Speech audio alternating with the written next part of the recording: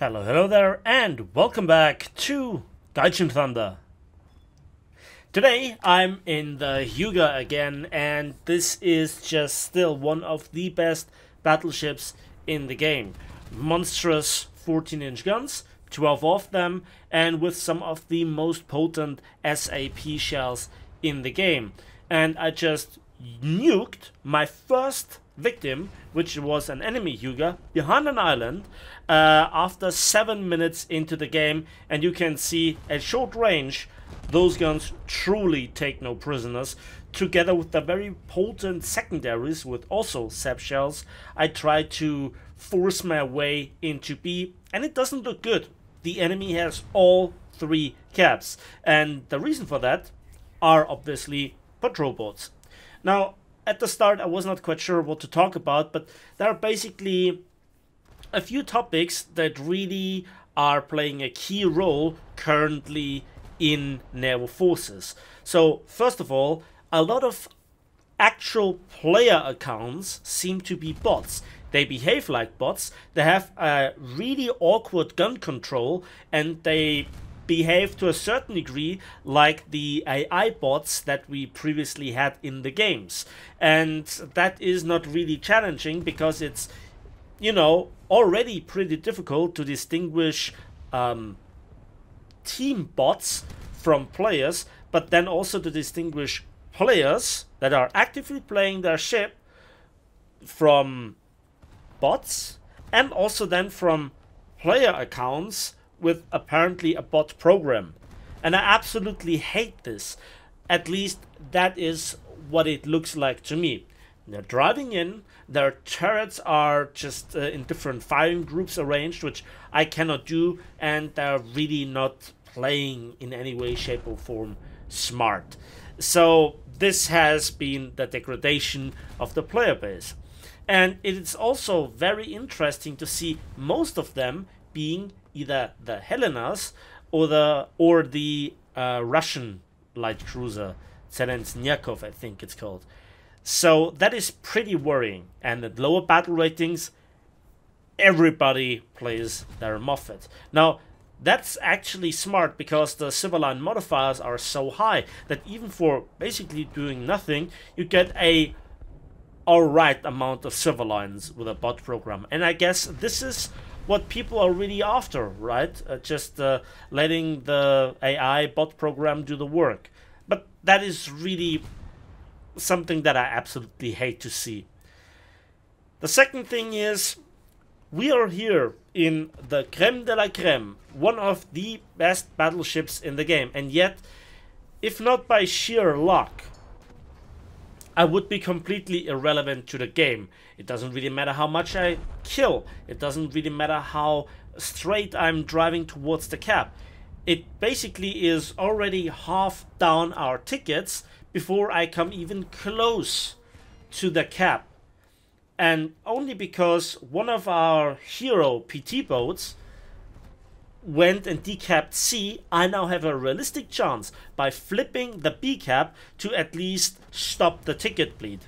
And then I only can hope that my team works together with me and it just whittles down the targets in front of me that are threatening me. My greatest fear is obviously that a cruiser like this is just spewing its long lances into the cap, and then I'd be lucky to even go behind the island, or I just eat them and die. Then the best thing I could do is hope to decap this. Now, Napalm, if PT boats are just so close to the caps and the cap just so good, why don't you jump now in a PT boat yourself? Well, basically I have 60,000 civilian repair costs. I repeat, 60. I bail out, and despite not being actively destroyed by an enemy, I still have to pay the full repair bills. And I kid you not, it's more profitable to lose the game but survive than to bail out and try to win. That is not great game design, okay? So there it is. And the third topic is SAP shells. A lot of nations do not have the very best potent SAP shells for battleships or their cruisers. and that includes all the US ships, and that also includes some of the German ships. And later, or lower down the lines at lower battle ratings, a lot of destroyers also have a bit of a problem because they don't have actual AP, or not even SAP. Look at the entire original Japanese destroyer line. None of them have SAP or AP. Maybe a few exceptions, most of them being of American Fletcher class design origin. But so this leads to something that is not really all that enjoyable. So the gameplay is not really optimized. The aiming system is absolutely horrible. There are desynchronizations. This is the least optimized overall game mode, and still I prefer this to the mess that is high tier tanks, and also the mess that is high tier RRB. You have to see it like this. I want to enjoy the game. I'm coming home after a long day of hard work and I just want to have a good time. That's basically the intention of Gonna Heat PC. And at some point I really have to give this game a crack with the whips. Honestly, War Thunder has one big problem for me that really deletes a lot of enjoyment, and that is that it's really driven forward this fear of missing out, or just that you miss out a day of grinding and then you are lacking behind. You always have to be in the latest flavor of the month, ship, plane, tank, helicopter, you name it. Doesn't really matter, because eventually it will get nerfed and you again have the fear of missing out the epic times. For example, here in the background, the ship on the left, the awesome Thunderton. It was just one of the most glorious examples, and the only reason why the Thunderton was relevant at all was because AP shells did significantly more damage back in the days. The aiming system, while already being wonky, was better, and the Hyuga, the ship that I'm currently playing, well, the APs didn't really fuse. It didn't have the sap shells, but only, quote-unquote, only HE shells, which did enough damage, and Gaijin flipped the upper and the lower belt around, so it was easy to ammo rack the ship even with 11-inch AP, and I thoroughly enjoyed those times, also because the Thunderton was one of the most tanky ships ever. It's unbelievable, and to go in and really have to brawl, I enjoyed this. The Hyuga, on the other hand, is not great when it comes to having active fun. In of itself, it's relaxing, you know, you just sit back, snipe, once in a while ammo rack something, feel great for a time, try to hope to not become a victim of a PE-8 or a revenge torpedo bomber, whatever, or a patrol boat sneaking up on you that was previously not rendering because of certain mechanics that I don't have time here to explain fully. But all in all, despite this game mode having so many flaws, you can have your fair share of fun. And it's for all the wrong reasons, because this is not a very competitive game mode. This is not a game mode where the try-hard sweaties try to make their stamp on the game mode. This is for people that just love it a bit more relaxing. The gameplay, the pace is completely different. Oh boy, I'm dead. Am I? Skip bombs. Really? Well, that was interesting. Anyway, the pace is very different. And to be honest, if I think about it, the playstyle of tanks doesn't really change all that often. Now, yeah, Thunderton, just like in the old days. You know, you still try to really gain energy advantage, try to stick together with your team, ground pounders. Well, if you survive long enough, you can make a huge impact on the game depending on the map. And it really only changes with AI, IR missiles and with radar. And with tanks, it's also the same. Who shoots first usually wins. Now, there are various different time areas where the technology is vastly different. We have the tin boxes of the pre-World War II era or early World War II era. Then we have the steel monsters with the end of World War II, beginning of the Cold War era, especially the German and the Soviets. And we have a lot of heat mixed in because reasons. And at the end of the day, it really changes then with stabilizers, laser rangefinders, thermal imaging, and APFSDS. But the overall playstyle stays the same. Now with ships, so far we do not really have all that many rocket or missile systems in the game that are not that relevant to say that. So it's all about guns and torpedoes. And to be honest, it's difficult to make torpedoes really reliably work in this game.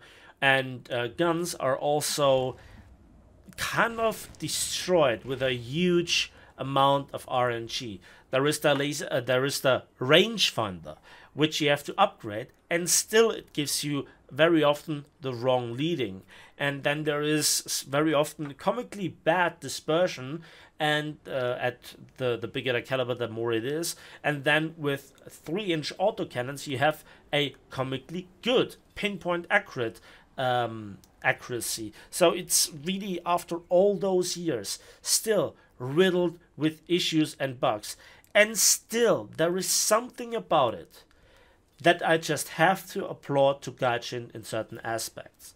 For example, the 3D models, the Ultra HD client in general. It looks fantastic. The water, fantastic. Gaijin still has to really work hard on the bow waves and those splash effects, but I think the basis is right there. The next thing is that I love the interaction between aircraft and ships. The problem is it's completely unfinished because AA is broken for years. And that brings me from applauding them for certain aspects, including the scale, the range, the size of the maps. But they then make maps where tree-covered islands affect naval combat more than the actual objectives, at least for big ships, because it's the small ships that decide the outcome of the battle. If I'd still be there in the Hyuga, well, damn, bro. Big problem. So here I am, and just waiting, right? And overall, this is also a bit of a problem for me as a YouTuber, because I really like to play ships, but I cannot stand the direction World of Warships has gone, and the only other alternative is War Thunder. And War Thunder has a lot of ships and unique mechanics that are not to be really found somewhere else. We really have to appreciate that.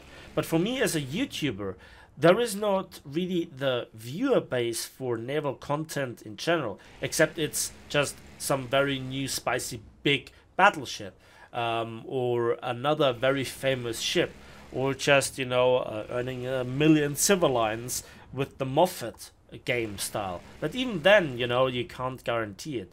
And that is a bit of an issue, because I can play this game mode more than tanks and planes. But to make videos about it is incredibly stale. And it's also very frustrating if you're in a battleship, you fire full servo, the lead is correct, the range is set correctly, but the initial range that you got was wrong and you miss. And if it's in the USS Arizona, that means like hitting the target not for 2 minutes, and that's just waiting for an unnecessary amount of time. Now if you're still with me here, then congratulations, you earned yourself a virtual cookie. Here, congratulations. Now let's have a look at the results. So roughly 130,000 civilians with a bit of luck. In the lottery, another 25,000 and 18,000 RP, unlocking the Congo finally. And yeah, half of my profit goes down the drain with a win and a premium account by the stupid 62,000 civilian repair cost. Hyuga, it's both deeply frustrating and boring, but also satisfying if it works. And that is the best battleship. So, you know, really take your time figuring out what you really want in naval forces. You know, if you have a Moffat, the game is broken, so why not abuse it to earn all the civilians? That's it for me today. Thanks for watching. Thanks for listening. I hope you enjoyed this video. Please give it a like, give it a subscribe if you want to see more. Let me know in the comment section what you think about this whole topic, how battleships feel, how the game modes feel at higher tiers. Was it worth the grind? And as usual, share this video with your friends, your clanmates, and who else you can annoy with this link. And as usual, we will see each other on the battlefields, in the skies, and on the waves of War Thunder.